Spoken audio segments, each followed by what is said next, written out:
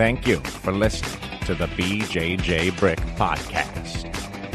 We'll be bringing you Brazilian Jiu-Jitsu and good times. We hope to flatten your Jiu-Jitsu learning curve, help you get the most out of your grappling ability, and meet your goals both on and off the mat. Ladies and gentlemen, welcome to the BjjBrick Podcast. I'm Joe Thomas. I'm here with Byron Jabara and Gary Hall, two of my good friends. Guys, how you doing today? I'm doing great. How about you, Byron, a.k.a. Princess Leia? Oh, yet again with that. Doing great, and I wish I had a quote from her I could throw in there, but I don't.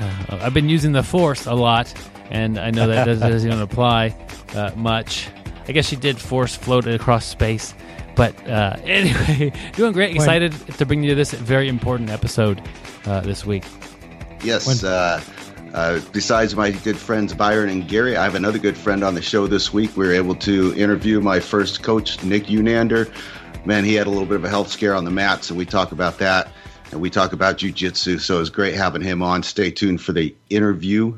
It's going to be a good show. You know, Joe, you were talking about a little bit of health scare, and, I ran into, not me, but witnessed a health scare at the YMCA here this week, and, it kind of, made me think of an off-the-mat lesson, something that kind of happens in jiu-jitsu, but I was working out at the Y a couple days ago, and there was a guy who passed out, and I think it was from running. I didn't actually see why he passed out. But at first, I was watching the YMCA staff, who I assume, the majority of them are trained as EMTs, or I don't know first responders. I don't know what the low level of training is, but I assume they have that because they looked really professional and knew what to do. And the cool thing about our Ys are they have the shock things to shock your heart back if you have a heart attack or something, but yep, they AED also shock things. That's what they're called. Okay, you would know better. Yeah, defibrillator. Defibrillator. Yeah. But the word shock things is after the defibrillator. Shock things. Yeah, that goes Byron. I like it. Making fun of a guy who has no experience. But one thing I didn't realize too, they also had oxygen masks, and this was just the YMCA staff, and they had oxygen mask on, and as I walked by, I saw he had oxygen mask on, and I was like, man, these guys are really, really on top of their game. And then a couple minutes later, the fire department arrives, and not Byron, but the good ones. Station 21. I'm not trashing. I know you're a good firefighter, Byron, but Station 21 came up, and then only reason I know that because I drove by it, and I looked at the thing, it said Station 21. So, and then the EMTs came up.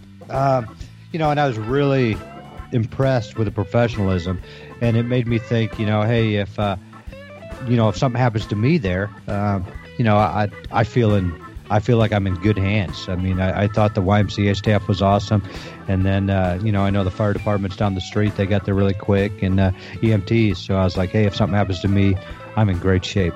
And it kind of happened in a hallway between two different sections of lifting areas, and I have to go back and forth depending on what exercise I'm doing. And the hallway was kind of crowded because there was a whole bunch of onlookers, and when I'd walk by, I'd try not to even look. I would have my peripherals going, as they say in that movie with Steve Carell, but I didn't want to stare and watch it. I figured I'm not an expert. This is a situation where you need to take care of the patient, and plus that guy is, to be honest, is probably embarrassed, with all this attention he's getting in the middle of the Y, and he's probably scared too. Well, I definitely know he's scared, not knowing what happened, and that just made me think about jiu-jitsu, and I was thinking about that guy. Will he show back up at the Y? I bet he will. He looked like he was a pretty good shape guy. But, let's just say you're so embarrassed because, he had 50 onlookers there and in a small area, just all crowding around doing absolutely nothing and not even helping the situation. And, I was just thinking that guy, that could be when when he realizes he's okay and he's going to survive, he's probably kind of a little bit embarrassed. And I don't think he should be, but that's the way, most people are going to think. And, then I started thinking, well, he showed back up at the Y. If the doctor, I don't want you to show back up on the Y if the doctor won't let you or says, hey, you've got something wrong, you need to, take some time off. But, let's say he goes to the doctor and the doctor says everything's okay. Maybe I don't know what happened. Byron could probably give some scenarios about why you would pass out, but says he's okay. And, it just made me think about jiu-jitsu too. We always talk about growing your jiu-jitsu school, being nice to that very first guy who shows up to keep him coming. And, that guy's going to tell his friends and you're going to have a bigger and bigger school. But it just made me think about, people, you come to your first time, it's a tough situation. You don't know what's happened. And, I've heard people say, I can't believe you got caught in that move. That's total garbage. Or if you try a move, like, I know when I first started, I would be in somebody's guard. Byron had me in guard, and I would try to do an Americana while I was in Byron's guard. I thought that was normal. I didn't, know that I needed to pass guard. But so, and people will say, man, that's garbage. That's, I can't believe you would do that. And, we have to watch what we're saying on the jiu-jitsu mat. We can embarrass somebody or make them feel, less worthy, and they may not come back to jiu-jitsu. And, I know everybody listening to this show, we want to grow jiu-jitsu. We do jiu-jitsu because we love it. And, I know last week we had an article from Men's Health. When does jiu-jitsu get in Men's Health? And that just shows you how this sport is growing, and we want to keep it growing. So, when you have somebody new or you see somebody do something a little strange, be cognizant of their feelings. We don't want to hurt somebody's feelings. We want them, to keep showing up in jiu-jitsu and having a good time. Yeah, that's a great point. And when it comes to possibly embarrassing students on the mat, context is important. We have a friend of the show, Brian Freeman, who has almost no use of his legs, and he's a great grappler. But because of his limited physical abilities, he's got to do some unorthodox things. And I've watched some of his videos, and I've played with some of the things he does. And one example is attacking people's arms when they have your back.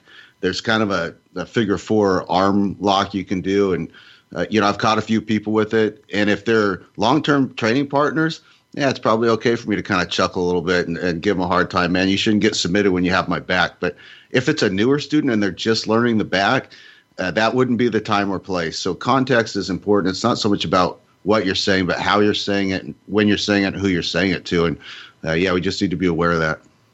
Good point, Joe. I like that context part. And looking at this whole thing from the perspective of the patient, that might be the last time you see that person at the Y, not because that they physically can't work out anymore, but if the guy is embarrassed enough around people that he has been used to working out in front of and all that sort of thing, he may just stop going and working out there because he had an embarrassing event there. It may not be embarrassing to him at all. I don't know what he feels about it, but if your students leave the gym embarrassed about something, that puts a little bit of a barrier for them to come back. Yeah, and it's hard enough to jiu-jitsu as it is. I know we've all talked about starting. You guys have all heard my story about I was afraid to show up the first day, and I drove by the place and didn't go in. And, if we can just make it more inviting, the better chance of these people keep coming back. Yeah, and one point here, Gary, I know you don't know this guy personally, but certainly some people at the gym do know the guy. You can reach out to them afterwards. It's bound to happen in jiu-jitsu that guys are going to have things happen that are embarrassing. And you can reach out to them afterwards. You see somebody get embarrassed about something on the mat, you can just go sit next to them after class and say, man, that thing that just happened to me too. And, it really sucked, but you'll get through it. Nobody's going to remember this a month from now. Just don't worry about it. So when it does happen, do some repair work on the backside. I think sometimes... And don't tell me that's what she said, Gary. Yeah, I didn't even think about that, Joe, because I was so enamored with what you were saying. And, while you were talking about what you're doing there, Joe, and what you mentioned the first time, I was just thinking, the House of Jiu-Jitsu down there in Texas is lucky to have you as a teammate. Just the stuff you always talk about, the way you talk about your training partners and everything, like you bring a lot to that school. And I was just thinking, it's a pleasure to know you. I wish I got to train with you more often, but I can just tell, Joe, that you're a major asset to the school just by, what you said, just in this, but, not just what you said this time, but, what you said all the time. And Byron, I've always said the same thing about you too. You are an ambassador to the sport, and it's cool to know you two guys and socialize with you two guys. You guys are something special, but just with what you're saying there, Joe, it made me just think that what a freaking great training partner you are. Man, that's why they call us the Three Amigos. Bueno. Yep. Not to keep bringing this up. This is a good one, Gary. You kind of stumbled upon something that is real important. I think some students, when they go compete, if it goes poorly, they are embarrassed to come back to class, and that's should not be the way it is. You went out there, you did it, you tried your best, and it may or may not work out good for you, but your teammate. Your team doesn't think that's like funny or anything. Like they're rooting for you. They want you to do well, but they know that there's a chance that it won't go well. And so just come back to the mats. You know, people might say, "Hey, good try" or whatever, but most people aren't really worried about.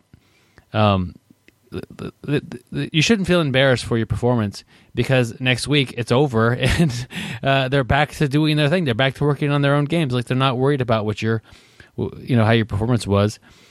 So I do feel like sometimes people go compete and then they don't come back.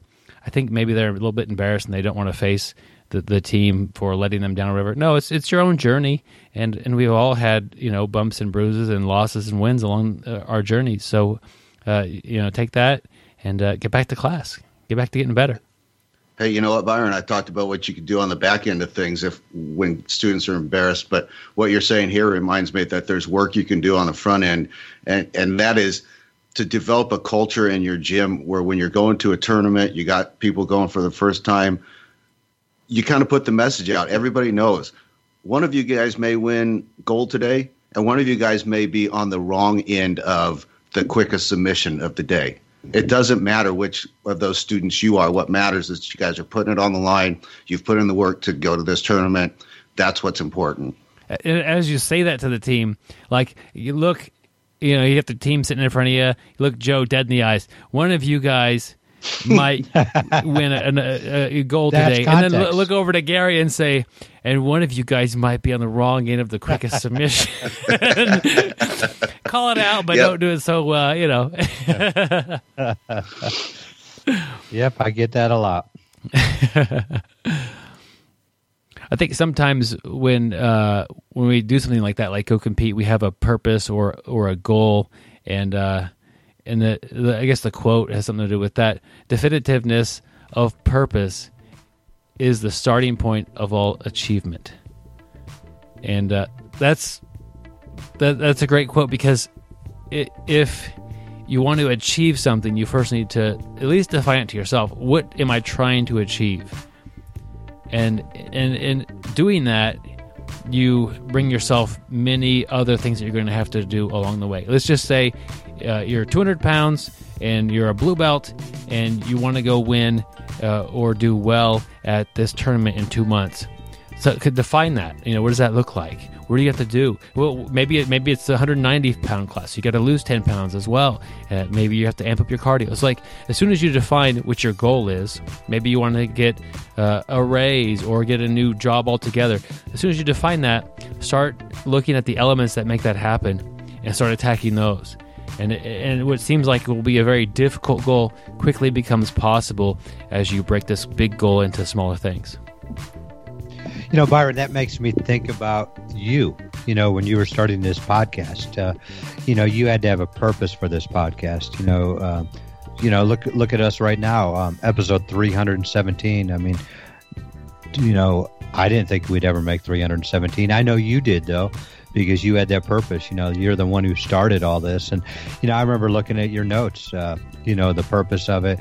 You had timelines on what you needed to do. And I remember one thing that really stuck out to me is you had a note in there. I have to find a co-host who puts me to shame in all aspects of jiu-jitsu and life. And, you would have never got to where you are at now without putting that down on paper and finding that person. Yeah, and it took a while, but Joe eventually appeared. I was going to say he still has that on his list of goals. we're just placeholders. He's still looking. Boy, that backfired quickly. Twice. But we don't want you guys to... Yeah, go ahead. I was going to say that's a great quote, and I was thinking that when you find that purpose, when you define your purpose, that often comes around the same period of your jiu-jitsu journey as when you might be most likely to have an embarrassing situation arise on the mats, and that's generally probably within your first year of jiu-jitsu. That first year can be tough. It's a hard year to navigate through. Gary, wouldn't it be awesome if there was a resource to help new students get through that first year? Joe, I'm glad you asked about that because we do, well, not we, BjjBrick and Byron created an audiobook. It's called Your First Year of BJJ, and it's 2.5 hours of content, kind of like the show, but it's only $11.99, and basically it's going to help you get through your first, which, Joe, I think you mentioned, can be your most difficult year of training. We want to simplify jiu-jitsu and help you find joy in it. We've talked about it numerous times today. We want to grow jiu-jitsu, and if we can get people out of that first year, you have a better chance of surviving. But it goes talks about everything that you're going to do in your first year of jiu-jitsu, from finding the right school to what moves to work on, whether or not you should enter a tournament. But one of my favorites is finding that right school. If you go to a really hardcore school, and that's not something you're looking for. And when I say hardcore, I mean a really competitive base school, maybe has a bunch of MMA fighters, that may not be your school. Or you may be looking for, a self-defense type of school, where self-defense is more in their curriculum. But, if you live in a larger area where there's, multiple schools, and schedule, if you work second shift and you need a morning, class, not all schools may not have that. So, finding that right school is very important to keeping you in that game. But check it out. We have a link to it on the show notes. It's got great reviews. Byron's first audiobook. It's been around for a long time now, and like I said, many great reviews. So check the link on the show notes. Tell your friends about it. And, it's getting time. It's getting close to Christmas. Makes a great Christmas gift. Yeah, I guess it could be a Christmas gift. But I don't want you to wait that long to start training or to start getting these benefits. Even if you're training for 6 months or 9 months, there will be some information here that will help you along your way. So not just for the brand new person, but anywhere in that first year, I think we've got some good advice in there for you to help you out. Awesome. So go get the book. And for now, stay tuned for the interview. We'd like to welcome Nick Unander to the BjjBrick. He is the most interesting grappler in the world. He has had a short career as a pharmacist. He got fired because he was recommending jiu-jitsu for 95% of his patients. His idea of a performance-enhancing drug is better technique. He has been tested for this, and the results were positive. Chuck Norris's wife has a tattoo of his face. I don't always listen to podcasts, but when I do, I prefer the BjjBrick Podcast. Stay sweaty, my friends. Well, Nick, welcome back to the BjjBrick Podcast. How are you doing today? Very good. Thank you, Joe. Great to talk to you again. It's been about a year since our last conversation, so it's good to be back on here. Yeah, it's great to have you. Give us a quick reintroduction for anybody who was not listening on the first podcast. Well, my name is Nick Unander, and I'm a Carlson Gracie Jiu-Jitsu practitioner under Marcelo Alonso from Seattle.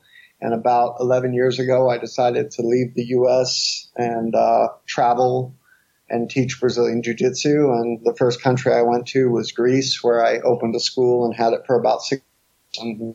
Some people belt. And then some things happened, and I ended up moving to Cyprus, which is where I'm at now. And for the past year and a half, I've been here teaching jiu-jitsu in Paralimni Cyprus, which is a little coastal town on the island near a very popular tourist resort called Napa. So that's where I'm at right now.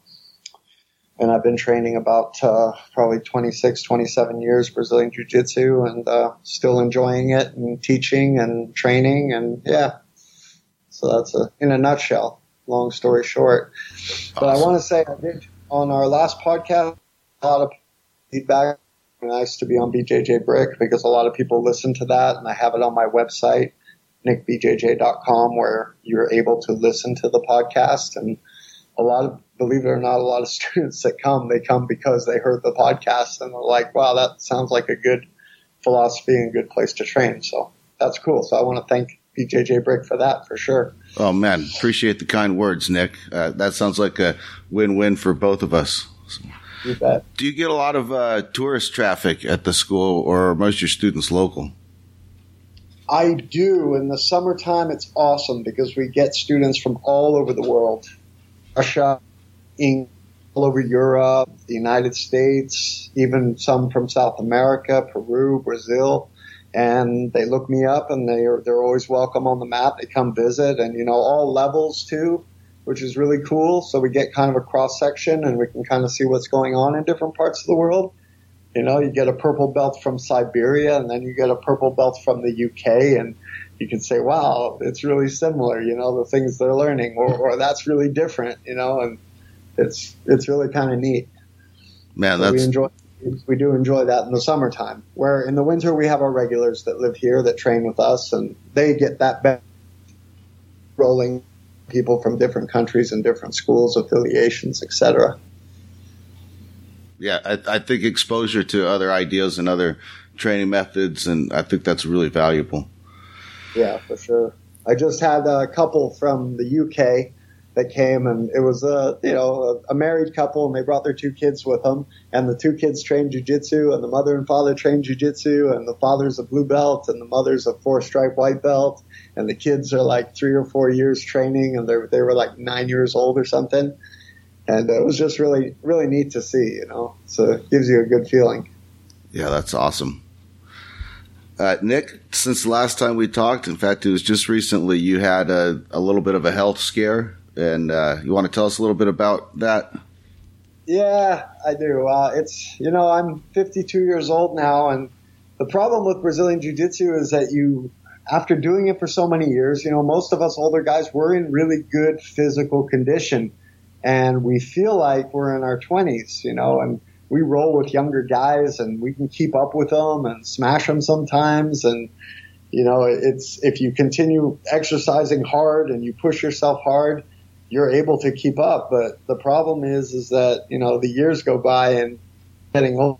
So like a racehorse, I used it as an analogy. I'm still fit as a racehorse, but an old racehorse.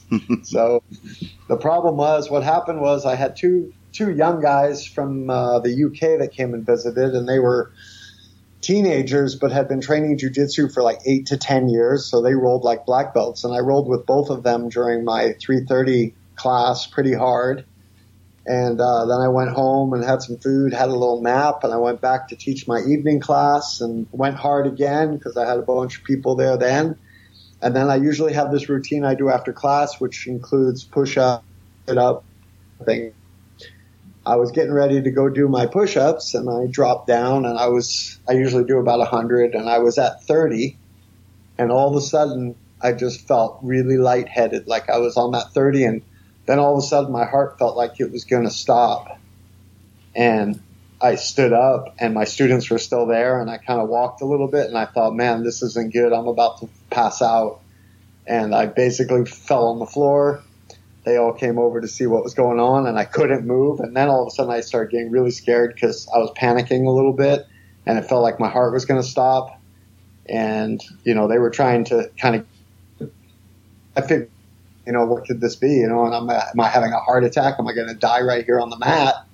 And I still couldn't move. And so they called an ambulance, and the ambulance came and took me out of the school in a stretcher, got rushed to the hospital. And then I ended up in the intensive care unit for 2 days on a drip trying to get my heart, because my heart had an arrhythmia where it was beating. It wasn't beating with the right rhythm. And they put this drip on me to try to get my heart back to normal, and it took 24 hours for it to stabilize.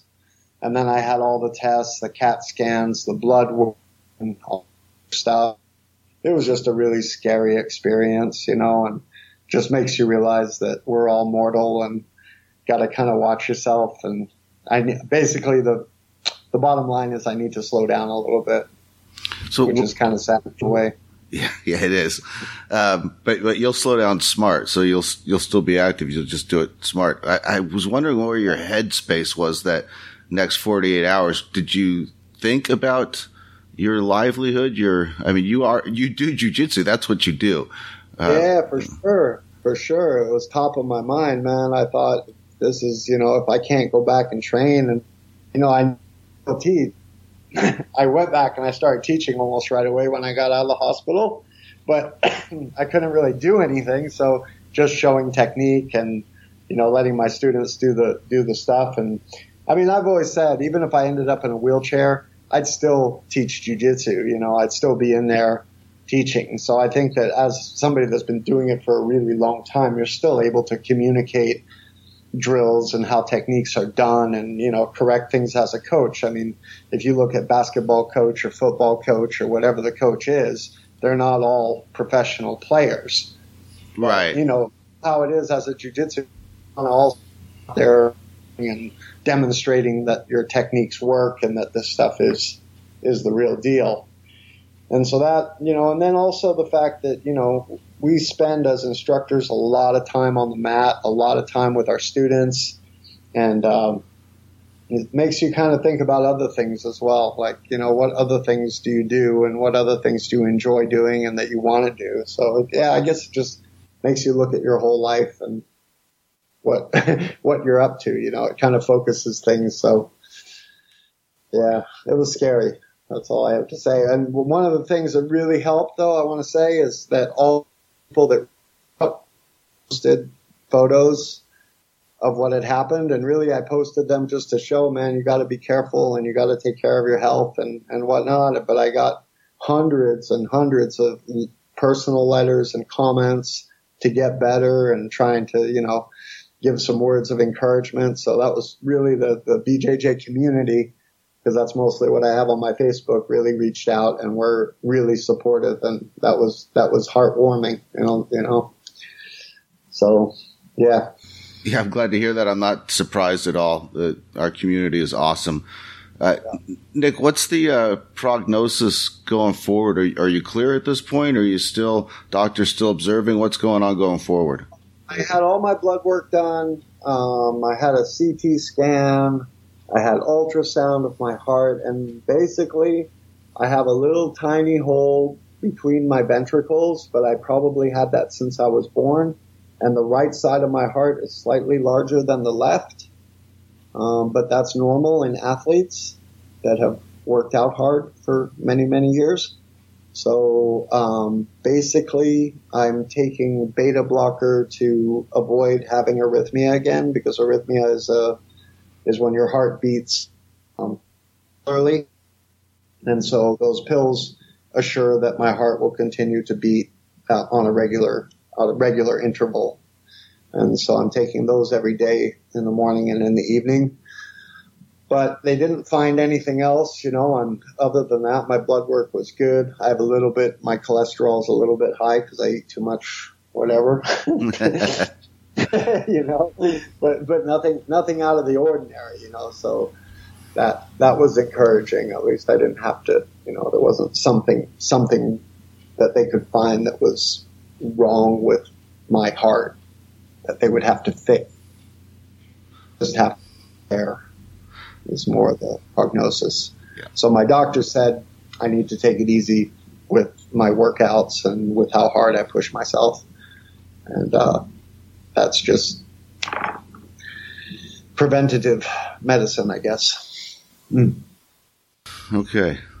So that was that. Not fun, though. I would say my advice to people is that if you're young and you're doing jiu-jitsu or you want to stay fit or whatever it is, you should really think about one day you'll be old. So if you're drinking and smoking and partying and doing all this kind of stuff, yourself feel like destructible, because I used to feel that way. Well, I can tell you, once you get to be in your 50s, you start to realize how destructible you can be. So, if I gave any advice to my old self when I was younger, it would be like, just be more healthy, And with that, I had before, like for the past almost a year now, I stopped eating meat, red meat. I'm not a vegan. I'm not a vegetarian, but I just don't eat any meat products. I've been eating fish, vegetables, fruit. So, my diet is pretty healthy. Yeah, I guess for the rest of us, that's one of the scary things about this, Nick, is you have been, in my mind, sort of the picture of healthy living. And if this doesn't happen to you, man, it can happen to anybody. Yeah, but I will say that day, it was almost 40 degrees Celsius.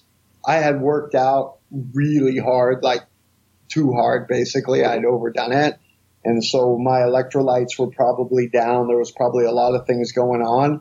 And that thing on my heart, it's because your heart goes with electrical signals, right? That makes it beat at a regular heartbeat. But it became irregular where and then it went into an irregular heartbeat, and it just wasn't pumping blood around my body. Right. It can happen to anybody at any age if you overdo it. Yeah, your heart's working like crazy, but it's really not moving any oxygen, any blood where it needs to go. Exactly. And for our U.S. listeners, 40 degrees Celsius is almost 105 degrees, so pretty warm day. Yeah. Cyprus is hot in the summer. July, August, you suffer. It's really hot. So I feel good. Like my levels are okay, and I'm just, I've been rolling, but just really light, and I try to stay on top all the time now instead of, a lot of times I like to fight out from the bottom. I like to push myself, but now I've been kind of just focusing on smashing, and that's all right. That works. Yeah, you have every reason to go ahead and play the top game now. And when some guy starts, some lower belt starts going hard on me, I'm like, all right, I'm just going to get on top of you, and we're going to spend the next 5 minutes with me smashing you into the mat because I need to relax. So, Nick, one thing about an incident like this, when it happened to you, I thought, man, it's hard to see a guy have his life possibly drastically changed. And so, man, it got me thinking about some of the bigger things. And so you've used martial arts to take you all around the world. You've trained a lot of different places. Who's some of the more interesting people that you've trained with? Can you think of somebody like you maybe trained with back in the day that you're just glad you did? I can say, one of the most memorable training sessions I ever had was with Rodrigo Medeiros of BjjBrick team. He's in California. And this was when I was a blue belt, to be honest. It was a long time ago. And he marked me for a long time. I rolled with him for like an hour, and I just was really amazed at how good and how smooth and how technical he was, and just how it felt to roll with someone like that. And then recently, as a black belt, there's a Brazilian guy here on the island who's actually recently left back to Brazil, and his name is Lucas. I don't know his last name, but Lucas, he's he started training when he was 3 years old, and he's the nephew of the guy that started the Alliance Federation. And just phenomenal. 26 years old, about 100 kilos, which is 190, 200 pounds of muscle and flexibility and jiu-jitsu technique. Again, that's just amazing. And I'm just always amazed at these guys that you roll with that you don't really feel them, and then all of a sudden you're getting choked. Yeah. And at my level, it's, because usually I'm like I would roll with a blue belt or, a white belt or whatever, and this guy rolls with me the same way. Wow. And what it does is basically shows you, you're, there's still so much training to do. I don't think it's the learning. I think it's more there's so much training to do that you can reach levels that you can't even imagine, because a lot of people, and black belts especially, they kind of get in this mode where they're a black belt and they're really, really good and they're going to give anybody there are black belts and then there are black belts, Yeah. Because you look at some of these world champion guys that you get basically hobbyists that go in and compete in the world championships, and they get matched up against a guy like, what's his name? The John Donner's student. What's the guy's name again? Oh, I know who you're talking about. Are you talking about Dylan or the other guy? Brother, whatever. Yeah. And, and you watch him fight, and he beat a guy, it was like 54-0. It's just, but a lot of these guys are really good. Like, you're really good. I consider, like, my jiu-jitsu is good, but, man, there's always somebody out there that's going to show you what's up. Yeah. I think jiu-jitsu is unique in the fact I'm listening to you talk about getting schooled by this youngster and you're happy about it. And I don't think there's many other sports where you get that. A guy doesn't go out and play one-on-one basketball with somebody and lose 30-2 and like, oh, that was an exciting game. But something about us jiu-jitsu practitioners. Yeah. So, Nick, there's some new things going on with your gym since the last time we talked. You want to get into that a little bit? Sure. Basically, we've been redecorating the whole place. We had a flood in the gym during the winter, and we had to take everything out of the area and clean everything and bring everything back in. And in doing so, basically decided to design the gym around our new logo, which was designed by my girlfriend, Nikki Ruddy, who used to work for the Nike company in marketing. So she's really good at graphic design and all that kind of thing. And so that logo, we developed that logo for our team logo. And then we also took on a couple of affiliations, one in Vienna and one in South Africa. And basically, we didn't chase those. The people that have those schools came to me and, were interested in discussing affiliation. And so that happened, which was really cool. And we came up with kind of a whole philosophy of our school and how we want to see us and how we want our affiliates to be, which has worked out pretty well. And basically through our love of the art, we connect, and basically it's all about connection. Yeah. And so on the website, we've included on our Nick BJJ website, we've included our affiliates, Stephanie Cram in Vienna, Austria, and Daryl Thought in Durban, South Africa. And they basically are just running small schools in their area and trying to, promote jiu-jitsu and have a very similar philosophy. And so we get along really well, and it's fun. So will you manage this completely online, or are the instructors going to come visit you, or are you going to go visit them? How's all that going to work? Both. Stephanie is close by in Vienna, and so she has come here She won the world championships for blue belt, masters blue belt, and she had been a blue belt for many years, and I ended up promoting her to purple belt. And then Daryl in South Africa has been training like 16 years, but he has no one to promote him. So he, I think, has been a brown belt for the last years.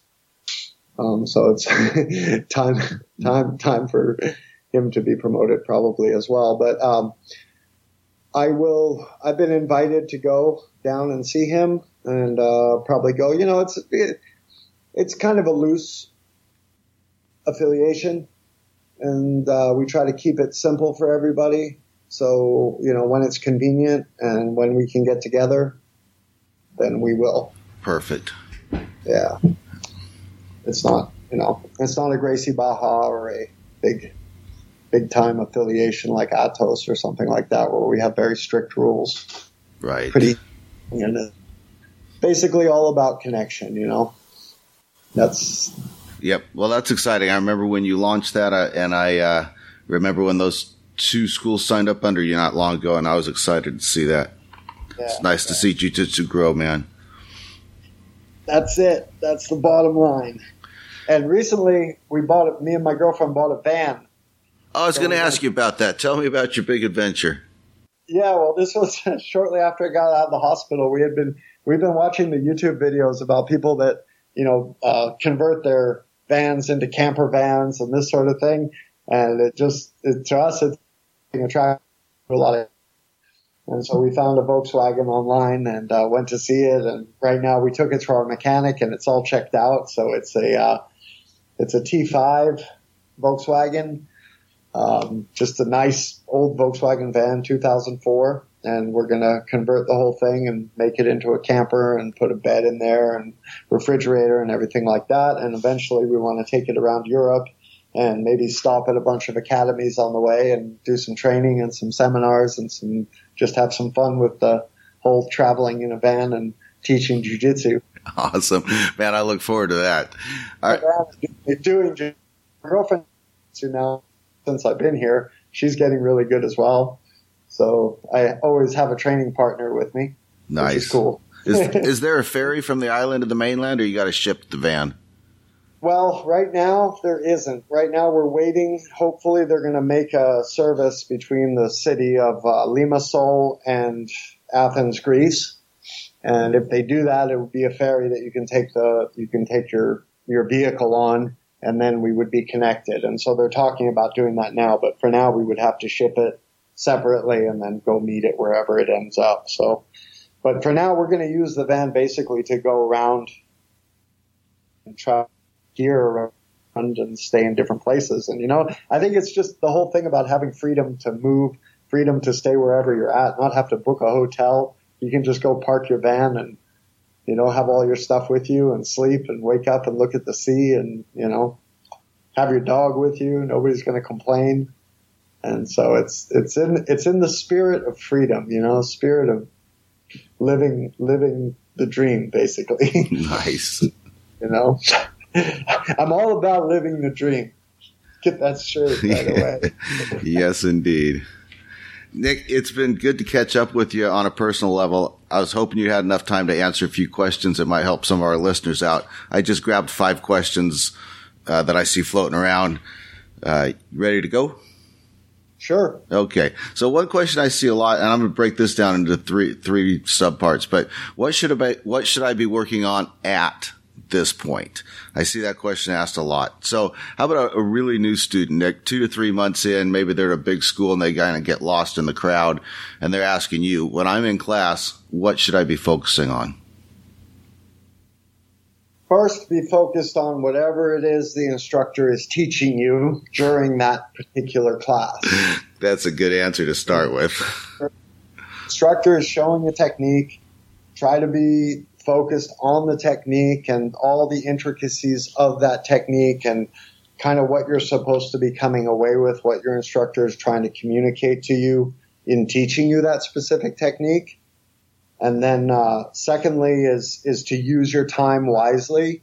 If you get to class early, then drill something that you that you've learned or that you think you need work on, or even something that you know really well that you just want to continue to polish and, use your time wisely. And thirdly is if you are rolling time, you get some rolling time during class. Don't try to roll to kill your opponent or show who's better. Just roll to learn, man. Always roll to learn. Be relaxed. Be curious about what other people are doing to you so you can pick up on it and be able to benefit from it. And I think that's really important. I think too many people go into a grappling scenario and just want to beat the other person, just want to win that match at all costs, even in class. And it's, I think people need to remember more that it's not a competition. You're there to learn, and that's really important. So, respect. Did I answer that? That's a great answer, Nick. And then as they get a little further in, when a student's a year and a half in, where should their game be going at that point? What should they be thinking about as far as, kind of a collection of techniques and how they fit together? Well, I can speak only from how I teach, and many of my students now are at that point because I've been here for about a year and a half. And they're all about 3 to 4 stripes on their white belt right now. And really what I've tried to do, and this is what I said during our last podcast, is I've tried to give them the foundational or your side control transitions, your mount, your knee on the belly, your sweeps, your basic foundation things. If you say, okay, we have spider guard, we have lasso guard, we have X guard, we have worm guard, we have regular closed guard, we have half guard, and being familiar with all of those different styles of guard and being familiar with all of your different styles of working side controls, all of your different styles of working guard passes, and just knowing, I expect my students to know if I say, okay, show me a spider guard, they should be able to show me a spider guard. As they get higher, I'm like, okay, show me a spider guard with 2 sweeps. They should be able to show me a spider guard with 2 sweeps or whatever. I think just familiarity with the language and the foundational moves of jiu-jitsu as they are today. Because today we have a lot more foundational moves than we did back in the old days when I started training. Yeah, the sport's definitely grown, expanded a lot. It has, and there's so many different games there. And it was like, sometimes we have a lot of visit, and there's a lot of new school technique. And when someone comes in and they've just been training new school technique, I know it right away. I can feel it when I roll with them. They all kind of do exactly the same thing, and they do like a Toriando pass, and they're trying to push the knee through and drop their shoulder down on one side, trying to push the knee through and drop the shoulder down on the other side, where I see very few like going into a combat position, doing a knee slide, a tight knee slide pass, or something where they're using their shoulder pressure to get the pass through. I think there's a lot more like open game trying to decide to get there, just muckle down, and I think that comes from the IBJJF and competition jiu-jitsu and scoring points and getting advantages and things of that nature. Yeah. But I think sorry, go ahead. As I say, a lot of times you get a hold of those guys, slow them down and throw some old school stuff at them, and that's new to them. A lot of times they don't know what to do with it. It's new to them. They haven't experienced it because they all grapple, there's like this, they're all grappling a very similar way, and so they're used to dealing with each other. But you're right, once the old school game comes into play, and that's what they say, old school. But I think the name is, old school is more longer lived techniques that made it through everything that still work to this day, Yeah, I was watching a Fight to Win pro competition last night, and there was a ton of closed guard in it, and the commentators were commenting on that, and perhaps we're going to see a resurgence of some of that, like you say, long-lived, some of the original technique. Yeah.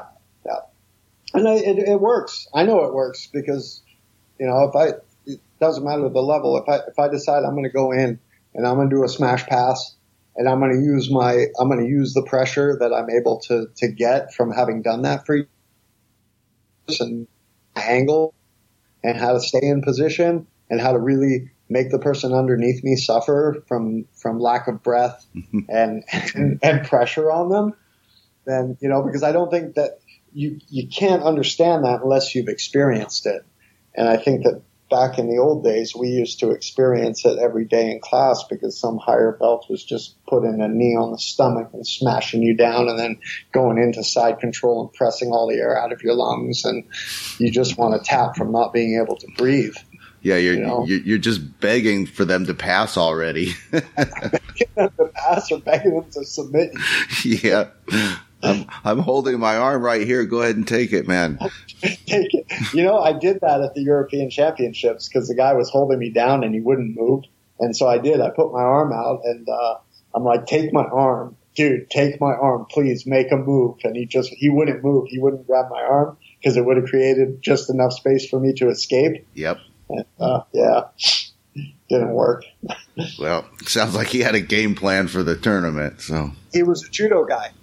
Okay. He was a judo guy, and he got me in side control, and he used, judo guys want to hold you for 20 seconds on the ground and not move. And he had just an amazing side space. He was penalty after penalty during the match, but yeah, he didn't care. He'd already scored. Yep. So, Nick, here's another question I get asked a lot. It always goes along these lines. Like, I'm a white belt, and the school I go to, it's almost all upper belts. They're big, strong, young guys, and I just spend the entire class getting crushed. How can I get better during rolling when I'm just always a step behind? Well, I think that answer is twofold. One is, if you do go to another school and they're all higher belts than you, they should be crushing. So that's kind of, if I have lower belts and I'm trying to teach them something, I'm not crushing them. I'm, playing guard pass with them and kind of correcting them as they go. I think in any school, we should all want our students to progress, and we should do everything we can as higher belts to help them do that. And crushing them does not help them progress. And I know in some areas, in some bigger schools, maybe that philosophy isn't there, and they just say, you're a white belt, you're going to suffer through it, you're going to be here for a long time anyway, we're just going to crush you until you start to learn.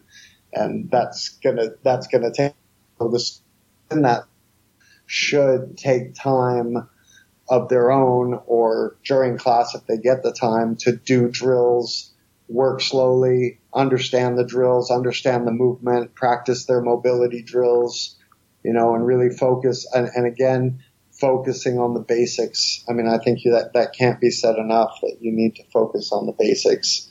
And nowadays there are so many resources online with YouTube to learn things and to look at different ideas about guard pass or about sweep. Whatever it is you're looking for, you can find a tutorial online free. But then it's more than just watching that. It's taking little things of that, bringing them to class, grabbing a partner, and working it with them until you understand it, until it makes sense from a practical standpoint, not just looking at it online. I recently took up guitar since I was in the hospital, so I've been playing now for 3 weeks, and I've been using YouTube to learn. And I'm telling you, I've learned to play guitar. I can play some Pink Floyd. I can play, Old Man, that song. I can play some jazz. There are so many different styles you can pick up. But again, you hold it in my hand, stop the tape, drill the drill, whatever they're doing with their fingers, start the tape again, go back sometimes and do it again. So I think when you use these resources properly, there's a lot to be gained from it. But if you just look at it, I don't think you're going to gain as much. Yeah. So basically, if a student comes to you with a similar question to this, if they're I'm always getting swept, or I'm always getting submitted from guard, or I'm always getting crushed as I pose the question, you can go on and search specifically for that, Yep. And you're right. The YouTube is a great resource. And there's a lot of guys out there that put out good material at no cost.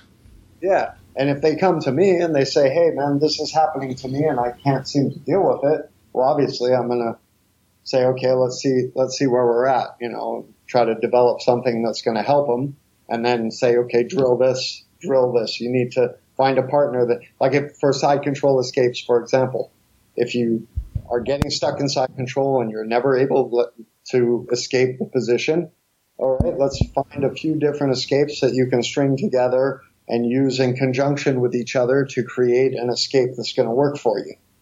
And find that combination, because I think anything you do to a combination of techniques that work together to get you where you want to be. I don't think there's any one technique. It's like a one punch, there's never one punch. You need a couple of jabs and a cross and then you're in. Yep. But one cross, it's going to be pretty predictable after a while, right? Yep, it's tough to win with only one tool. Yeah, and everybody knows all the different escapes, but they don't know the combinations of the escapes. Just like the combination of a lock, you've got the numbers on the board. Okay, there's 10 numbers on that board. 1, 2, 3, 4, 5, 6, 7, 8, 9, 10. Now what can you use code? And I think it's the same with jiu-jitsu. You have a certain number of different escapes, and which ones are you going to put together, or which is the right one at that moment, at that movement of your opponent to get your escape. Well said. Here's another one, Nick. I can only make it to class 1 or 2 times a week. And, you hear everybody say 2 times a week, 3 times a week. That's what it takes to get better. What advice do you have for somebody that they really want to get better at jiu-jitsu, but they just can't come twice a week every week? Okay. First of all, twice, but they make sure that they are fully focused on the class when they come, and that they're going to take all that information in. I had a friend of mine, he could only train once a week. He worked for FedEx. He could only train at our Saturday class, and this was years ago, and he ended up getting his black belt after many years of training. But during the week when he was working, when he would have time, he had a little gym in his basement, and he had his tools down there to do drills, to stay in shape, to be fit, do his mobility drills and everything, and keep to in his mind. And now, granted, look, don't forget we didn't have YouTube back then, so he had no reference. He just had what he was learning in class to bring back and work on his own in his basement with a heavy bag or with whatever he could get to help him out. Sometimes I would go over and work with him as well. But I think that, first of all, twice a week is pretty good. Actually, twice a week you can improve. But I still think you need to do things on your own. You need to have a space where you can drill and stretch and your mind jiu-jitsu, So I think that that's the advice I would give, even me as I train, if I go to the beach and I find, whether it's stretching, whether it's doing some mobility stuff, whatever it might be, I try to just incorporate it into my everyday activities. And that keeps it fresh and keeps your mind connected to the movement. Yep, that's great advice. And you mentioned YouTube. We're fortunate to have it now. I've also got a couple of apps on my phone. And so if somebody can't make it to class as often as they'd like, I just, if I'm in traffic or if I go someplace and I have to stop for 15 minutes and wait on somebody, I'll just open an app and watch a couple quick videos. Yep. And it helps. It helps to keep it fresh in your mind, Yeah. I watch matches all the time. I like watching black belt matches. I like to see what they're doing. I like to see what works. And I do a lot of rewinding and analyzing, because back in the old days, we only had VHS tapes that were all scrambly and grainy from, some Brazil competition. And you'd find it, whoa, what happened there? How did he get that sweep? And you'd have to figure out, well, where was his hand? Was he grabbing there? Really, the devil's in the details with this jiu-jitsu. And there's no better time to look at techniques and break them down as when you see high-level competitors being successful with a technique. So what led up to that point? You know, how did that all come together, and that technique worked? And I think that's something that, you know, you need patience, and you need to be observant, and you really need, okay, that was a sweep, good sweep, not just to look at it and say, oh, that, why, it was a scissor sweep, but was it really? Was it just a normal scissor sweep, or did something happen that made that scissor sweep really effective? And find that key. What is it that made it really effective? And I think that helps a lot. Yeah, that's what I look for. You know, it's just, oh, I see. You know, I see how Leandro Lowe got swept, and if he got swept with that setup, you're pretty much going to sweep anybody if you set up the same. So let me ask you a question. This wasn't on my list of questions, but your talking brought it to mind. Would you advise a 4-stripe white belt, a new blue belt? Should they also be watching mostly black belt matches because that's the highest level, or should they spend a good bit of time watching blue and purple belt matches? I think nowadays, blue, I mean, I watch blue, I watch purple, brown, black, and just, I think it's all of value. I'll skip white belt right now. White belt is, for me, watching white belt is just to see, okay, you know, how are my students doing technically in comparison? Because I see a lot of things in the white belt. Obviously, as a more experienced grappler, you're going to notice things. I mean, will make mistakes. Black belts will make mistakes.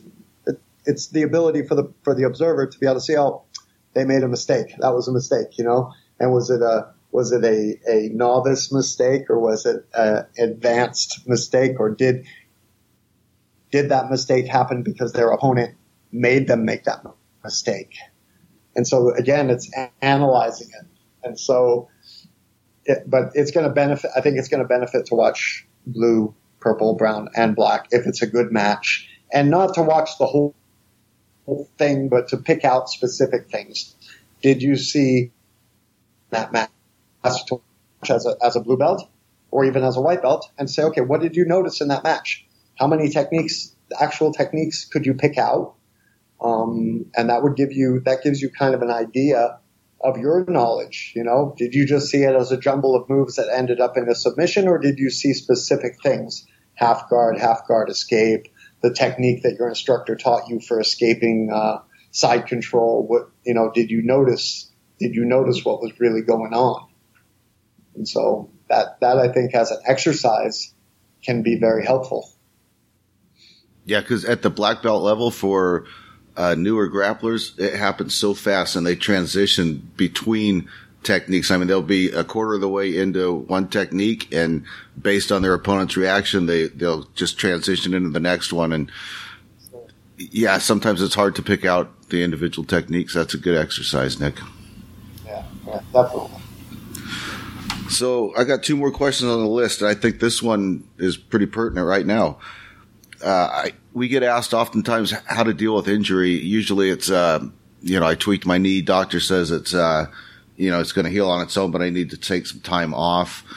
How do you advise students, or what advice would you have for students that are trying to come back? Is it your left knee or your right knee? Yeah, right as you slap and bump, right? Does it hurt when you bend it? Does it hurt when it's straight? Which knee is it? So if it's your left knee, so you can shrimp on your left side because you're going to bend your right leg, right? And you're going to push off and go to the left. So you can shrimp that way. It's not going to bother your knee, right? Can you bridge? I think I'm of the philosophy of that. What can you do, not what you can't do. You know, I don't believe in taking time off for such injuries. I believe that there's always something that you do that is going to keep you current and is going to give you that kind of feeling of, you know, I'm becoming more disciplined, because even in the face of adversity, I'm there and I'm able to participate in the class in some way. and it's going to benefit me, whether it is even if you can't do anything at all and you just go and you sit on the sidelines and you watch the class and you watch what's going on, you watch the techniques being taught, you're still going to benefit from because you're inside of it. So I think time off is to me, it's unless you really need it for psychological reasons or something. Like I could tell you, even in my hospital bed in the ICU, all I could think about was, okay, how long is it going to take before I can get back to the mat, and how long is it going to take before I can roll again? Because I really want to roll, and my girlfriend won't let me roll. Well, she tried to stop me, but I still kind of roll a little bit. Well, I'm glad you got somebody looking out for you. Yeah, she is. She does. But So your advice is definitely come to class. The knees, of the elbows, of all these sorts of things. It's never stopped me personally from going to class, and I try to pass that on to my students and say, look, I understand there's things you can't do, but there's also things you can do that are going to benefit you. And I think that coming in and taking that hour or hour and a half and doing those things is going to benefit your jiu-jitsu in the long run, and you're going to be a lot happier than if you stop training for the 2 to 3 weeks it takes for that injury to completely heal and then come back and start training again. Because after 2 to 3 weeks, you've lost a lot, and you have, and risk as you have, and you haven't been connected to it, you risk something else happening. And then it's, I think, can become a downward spiral where you're like, those 2 weeks, I was having a good time. I was going out to the bar. I was drinking some beers. I got a new girlfriend, and maybe I'm going to go that direction, So I think it's good to keep things in focus and in perspective. And I think jiu-jitsu is a good thing to focus on. Awesome. That's good advice. Last one, and we can both relate to this. Well, not being new necessarily in our 50s, but it's getting more and more common for older people to start jiu-jitsu. So you got someone coming in saying, I'm just starting, I'm 50 years old, and they kind of want to know how their training and how their jiu-jitsu is going to look different than the 25-year-olds they see on the mats. What advice do you have for them starting? Go ahead.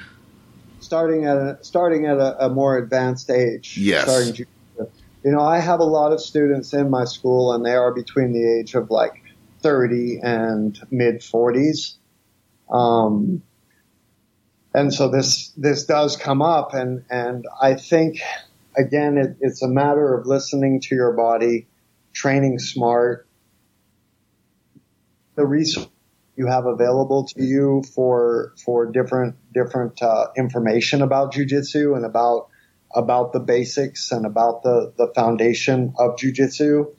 And I think not trying to compete with your younger fellow teammates and students, not competing against them, but trying to have them help you to progress is really important. I mean, I'm big on, I watch, my students, I won't allow a student can come in a lot of different ways, even though the younger guy maybe doesn't think he was bullying, but I can see that that was a little bit of bullying, because the older guy might be like, really like, God, I'm not going to get beat by this kid, and I'm going to get him, and starts going really hard. And then the kid starts going really hard with him. And the loser of that battle is usually the older guy who ends up getting injured. And I tell my younger students, look, if the guy starts to come back at you really hard, don't be stubborn. Just lay on your back and let it happen. And we can talk about it later, because he's going to. I think the most important thing is not to get hurt, because I've had a lot of students who will hurt a rib, for example. Ribs, I don't know if you get the same experience, but ribs seem to be the thing that make people quit jiu-jitsu. They get stuck in a side control, they twist, they pop an intercostal muscle, which hurts like hell, and then you don't see them for a couple of weeks, and sometimes you don't see them at all, again, because of that kind of injury. Mm-hmm. And And that's the, it's that one strange injury that happens from a hard control on you, or you get thrown to the ground and you hit the ground and you're not really good at break falling yet. And you get that popped intercostal muscle and sometimes even a rib that cracks a little bit. And that is sometimes the end of that new student, especially in the white belt category. So I think as advice for older people starting jiu-jitsu is to take it slow. Take it slow, be patient, slowly get yourself in shape, go do some other kind of exercise as well. Go get the out of every drill that you're told to do during class. If you're doing drills, make sure you do them correctly, that you take your time, that you understand the drill, because those mobility drills and how to move properly and gracefully, it's really important to pay attention to the details. Yep. So that's the advice I would give. Yeah. One thing I would add, you're talking about drilling the techniques and getting the most out of them. As an older guy, I can tell you that a lot of times the technique is shown and I'm just having a hard time contorting my body in the way that I need to complete the technique. For you older guys out there, don't be afraid to ask. I always ask my coach, hey, you got an old man version of this? And usually it's just changing the angle a little bit, moving my hips a little bit. They've got an answer. So if you can't complete a technique and you think it's because of your physical limitations, just ask the coach and they'll help you. Definitely. I think that's a really important thing to bring up is like ask your coach, because that's what he's there for, or she's there for, is to teach you proper movement, proper technique, the techniques that suit you, that are going to work for your body type, for your shape, for your age, for your flexibility. If you're some teenage kid, I'm going to show him a birambolo. Now, I'm not super good at birambolo, but I can describe it and I can kind of show how to do it. And then I'm like, that's how you do it. You try it. And then while they're doing it, I put their foot where it needs to be, and I can push their foot over their head and stuff it into the ground, and I know they can bend like that. And then all of a sudden they're doing it perfect. And I'm like, that's it. Yep. And, it's important because I've recently started teaching kids. So I have a kids class for this I didn't have before the last time we talked, but my kids are 6 to 11 years old is the age group. Nice. Probably. And they're awesome. And they bounce, they fall down on the ground and bounce back up. So you can show them throws and rollovers and all this stuff. And they just do it. They're like little sponges and they never get hurt. And even their shoulder gets bent in a circle and they're like, oh, that really hurt. Okay, I'm okay. I can go again. The kids are like that. So it's going to be a different thing, and as I was saying before, as a instructor, you have to look at every body type, age, physicality individually, and what they are able to do, So, yeah. Perfect. Well, Nick, that about wraps up the material I had, and I've had you on here about an hour. I want to say I appreciate your time. Glad you're feeling better. Anything you want to close with? Anybody you want to give a shout out to or anything before we go? Well, always want to give a shout out to my instructor, Marcelo Alonso in Seattle, and the whole BjjBrick team. They've always been there, and I want to give a shout out to all the people that, wished me well on this last little episode I had. I hope that they're all doing great, and keep living the jiu-jitsu dream and have fun with it, and don't take yourself or others too seriously, and just enjoy it, the journey. And I think that pretty much wraps it up. Yeah. All right, man. It's been great catching up with you and having you back on here, Nick. Thanks, Joe. All right. Appreciate it. We should do another, you ever watch that Jerry Seinfeld thing of comedians in cars having coffee? I don't think I caught that one. No? Because I saw grapplers having coffee. Like, it's a very similar thing to comedians in cars having coffee. And they just kind of shoot the breeze about jiu-jitsu, and while the comedians shoot the breeze about whatever's comical.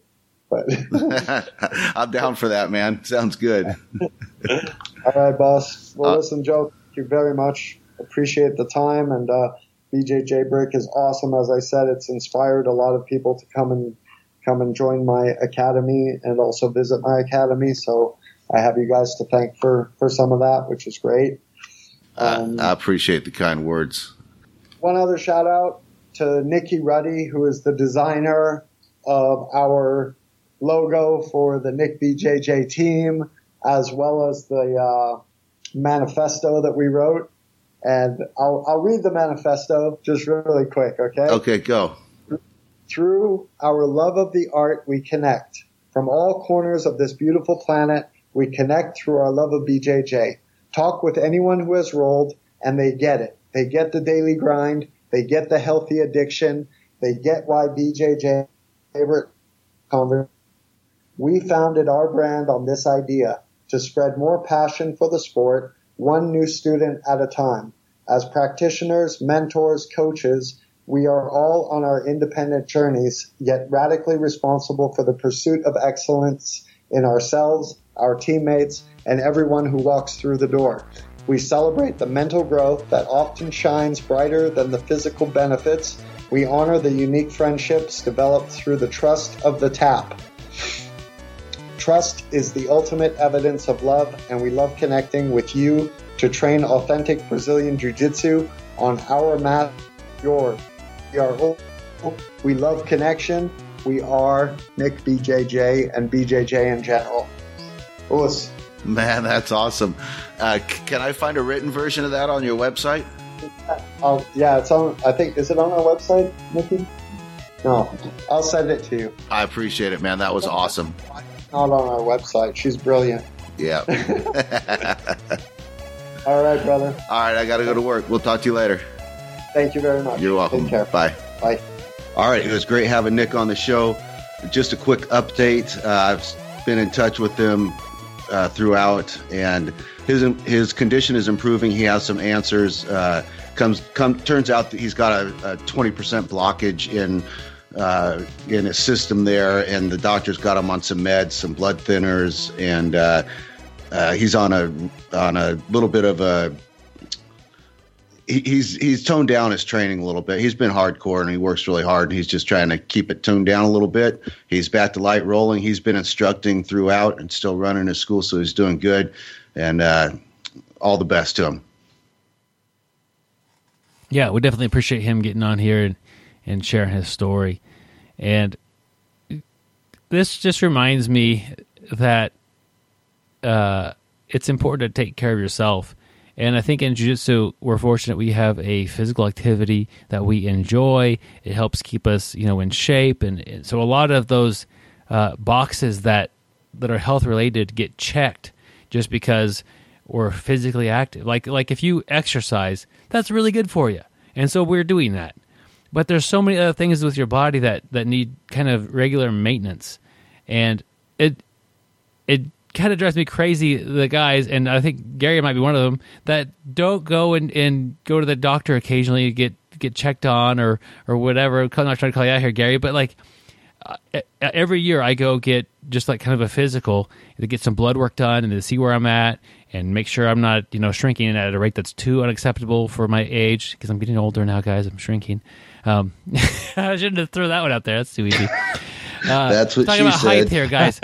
No, it's just it makes my different things are okay, because you could look really healthy, you could feel really good, but my cholesterol is a little bit high, or something else like that might be a little off. And it's important, if you get a hold of these early on, they're way easier to address.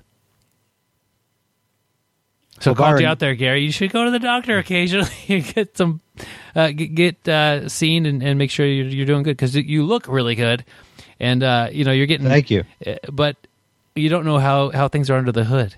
You open that hood up and there's steam coming out of that, and smoke is bellowing out of that thing. Nobody wants to open Gary's hood, but the doctor gets paid to do that. Yeah, but the smoke is coming out from the hood on the backside. That's kind of strange. You know, something else that's made us think about when Byron and I were first talking about that is, you know, how well equipped is your gym to handle this type of a scenario? And you know, then Gary talked about the guy that passed out the Y. So this is definitely something that can happen. And so it got us to wondering if your gym had any kind of emergency response plan in place. Do you collect contact information? I think a lot of schools do now. I think that's a great idea. You have people sign a release form when they come in. If you've got a spot on there for like, emergency contact would be great. If I fell out in class and they had to rush me to the emergency room, man, I'd really love it if somebody could contact my wife and have her meet me there.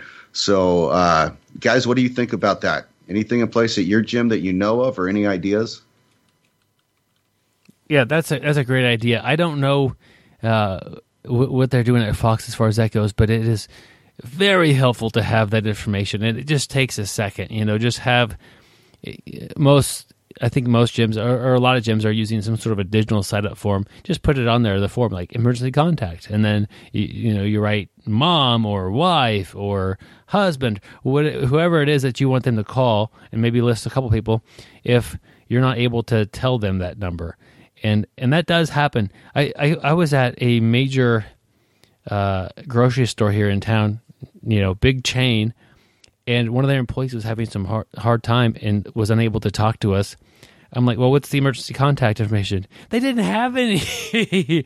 I was shocked. I was like, this isn't like a little mom and pop store. There's tons of these stores all over, the Midwest, and they didn't have any emergency contact information. It just seemed like a major loophole in their human resources system.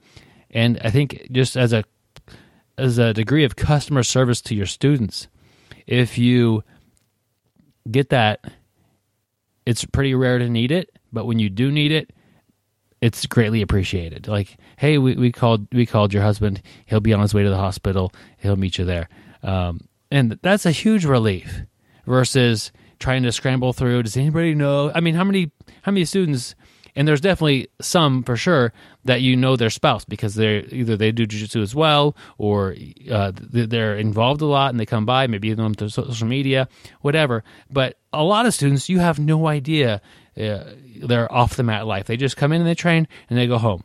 You don't know anything really about that or who those people would be. And so to be able to help them, who would you want us to contact? That's a big one. And then also in the same file is like any sort of thing that would be relevant to your medical history. Are you diabetic? I mean, that's pretty relevant. You could have a situation where you're confused or you don't know what's going on. You're unable to tell us. But if usually somebody would know. But if you put that in the file, I'm diabetic and occasionally have some issues with that. That might happen on the mats. And if you pull up the file and it says that, or you pull up the file, it says, that this person prefers to go to this location if a medical thing happens, that's all helpful information.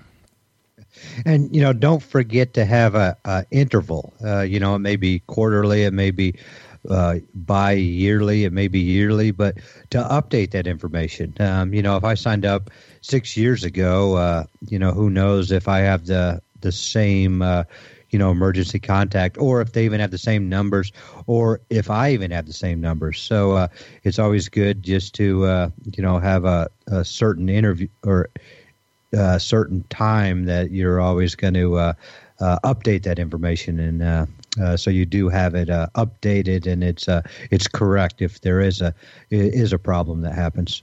Yeah, so just something to keep in mind. Gary, when you started talking, I thought you were going to say, who knows if I even have the same spouse? And I was going to say, if she hasn't left you by now, you're probably okay, brother.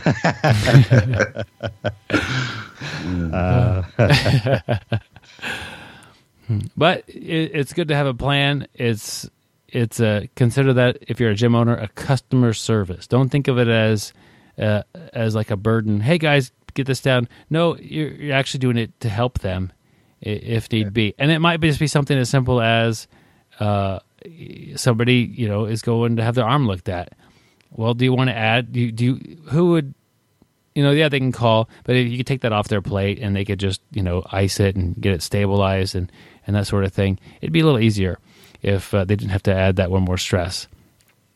And I've made those phone calls as a firefighter, like we'll be there and you have emergency contact information. Do you want me to call, your spouse and see what they want us to do? Because sometimes it's just hard to make the decision. I don't know what I should do. Should I go? Should I not go? Or maybe they'll give me a ride if they're close. Like, I'll pull out my cell phone and call and, hey, this is Brian with the fire department. I'm here with Joe. Joe has apparently stubbed his toe again. And, whatever. The size of that toe, you can't miss it. And it looks really bad, but his other one looks the same. But it's all consider it a customer service to collect that information, and that's just something you could do to help your students have a better experience if the experience kind of goes south. So I think it's important. Good idea, Joe. Yeah, so do you have an emergency response plan was a question that Byron and I had. But we also had a question sent in by one of our listeners. And they said, as a blue belt, I'm going to try no-gi for the first time. Any tips? And my first thought is, get in your time machine and go back to the first month you were training jiu-jitsu and start to train a little of both. But if, like me, you can't afford a time machine and you are going for your first time, I've talked to very few people who actually have made it clear to blue belt and haven't done any no-gi. So I can see where it could be a little bit intimidating. Byron, Gary, what would you have for this guy? I just say try it, have fun. It is going to be different because you're not going to have your grips. That's the one thing I hear all the time. But you kind of can have grips. I mean, you just have to work with overhooks or underhooks because and wrist control, I think are huge things. You're not going to have the collar to grab. You're not going to have the pants or the sleeves to grab. So, just improvise. And that's what jiu-jitsu is all about, improvising. We improvise in the gi, we improvise no gi, but it will take some time to get used to the grip parts. For me, it's really overhooks, wrist control, bicep control, without grabbing cloth. It'll take a little time, but just go out there and have fun and have a smile on your face while you're doing it. Yeah, as a blue belt who's never trained no-gi, if that's where you're at, you're gonna love it. You're gonna love no-gi. There's so many cool things about it. All those times where you get that person who has passed your guard and has crazy good pressure, and you cannot move. They're holding your lapel. You're pinned down. That doesn't happen in no-gi. If you can escape, unless you're rolling with Byron, Byron's side control is brutal. If you can escape someone's no-gi or gi side control, you'll fly right out of their no-gi side control. Like, I appreciate the different aspects of it. Yes, some of your submissions won't even exist. Some of your gi chokes obviously aren't going to be there. Some of your setups with your arm bars or whatever, you're going to have to change those, and they won't be as strong because your grips are super strong. But the other aspect of it is it's more fluid. It's hard to pressure and punish somebody when they get in a bad spot. The escapes are a lot easier, I think. And just appreciate the positives of it. I think, as a blue belt, you'll probably have a learning curve, maybe a month or maybe two, until you have really clicked and are used to it. Depends on how much of your game is gi dependent, but really you'll pick it right up. Embrace the positive aspects of no-gi, and it won't take you long. You'll really enjoy it. And then you have potentially, depending on your school, double the amount of training sessions you can go do. So if they do every other day is gi or no gi, whatever, and you only train those gi days, but so it's Wednesday, I can't go train because I'm not a no gi. No, you double the times you can get on the mat and get some training in, and they're almost the same thing. If you train both, you'll really see that and you'll experience that. So I welcome you to the no gi mats. You're gonna love it. Take a little bit of adjustment, but there are some great things with no gi. Yeah, I've got two more tips. First of all, take a good hot bath in Epsom salt and essential oils. And when you get to class and you start sweating, you'll be slippery as hell. Nobody will be able to hold on to you. But the second thing I want to say, this isn't so much advice, but, well, maybe it is. If you don't enjoy that first class so much, you find it difficult, go back for a second one, go back for a third one. Like Byron says, stick with it for a month or two because you'll see your gi game get much better. Good point.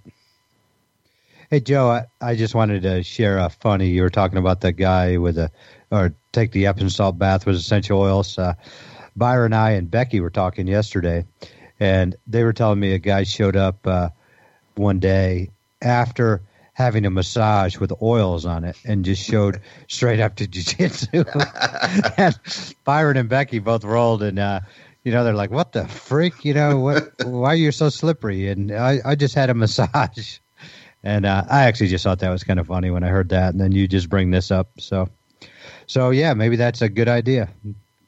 Yeah. And then, part of that involved telling the person, hey, next time you get a massage, it wouldn't hurt to clean that oil off you, because it's kind of, it wasn't terrible. It was slippery, and it definitely had an aroma to it that is not, it's stronger than you want with jiu-jitsu. So he wouldn't have known if I didn't mention that. Hey, actually, that's probably not the best plan, and I don't recommend that you go get the massage without showering after jiu-jitsu either. Like that. Think about the masseuse that's doing that. Like, man, you what's going on here? You're all sweaty. You smell terrible. I don't know. So, for me, and I think for a lot of people, jiu-jitsu is in a strange degree of workout where it's perfectly acceptable, if not recommended, depending on what you've been doing, to shower before you work out. That's the thing. That goes back to what we were just talking about, being embarrassed, too. I never thought of it that way, but if, I just say, geez, man, you stink. What's your problem? Go change. How is that person going to feel? Are they going to come back? Man, what's your problem? Why would you do a massage first and come in here with oils all over your body? There's a way to say it to somebody to keep them coming back and, make them, have some dignity, instead of just trashing them about it. Yeah, that's a good one, Joe or Gary. As far as I do want the person back. You don't want to make them feel bad about it, but you do need to let them know. So having a little bit of tact and to do that in a proper way. But I like what you're saying there, Byron, about showering. It's perfectly acceptable to shower beforehand. I mean, I shower. There's one day I trained right after work. I put deodorant on again, like just to make sure I, haven't stunk up during the day. I don't want to be the guy who stinks out my training partner. And that took several conversations to get Gary to actually do that, but we kept advocating for that. And Christmas gift was deodorant and the underarm side, but I still have problem with that steam coming out my back end. So, like you said, Byron, maybe I need to go to the doctor to check out that steam. There you go, Gary. Please. You're just asking overall. But, you have now embarrassed me on national radio. I mean, we are the number 2 ranked. Yeah, we are the number 2 ranked martial arts podcast in the world. So a lot of people are listening. But you got thick skin, Gary, and that's part of what the doctor's going to help you with. Anyways, have fun as a no-gi person, if that's where this started from. I don't even remember. But, guys, I want to give a quick shout-out to some of our Patreon supporters. Richard, who we've met. He came through Wichita. Jamie and Adam. Thank you guys for your continued support on Patreon. What they have done is they thought, hey, this is a pretty decent podcast. I like to help these people out and support the podcast.